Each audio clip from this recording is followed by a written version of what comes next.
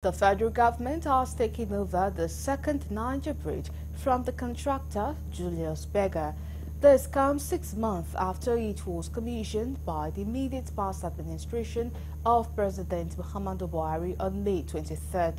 The Minister of Works, David Umahi, while addressing journalists shortly after he was conducted around the bridge, said that he was satisfied with the level of work done. Umahi was led round the bridge by the managing director of Julius Berger, Dr. Lars Richter. The minister commended the previous and present administration for doing a lot to bring the work to a conclusion. He added that President Bola Tinubu was very committed to the project, adding that the federal government has plans to build service stations, filling stations, restaurants, and supermarkets and other facilities as seen in the Western world.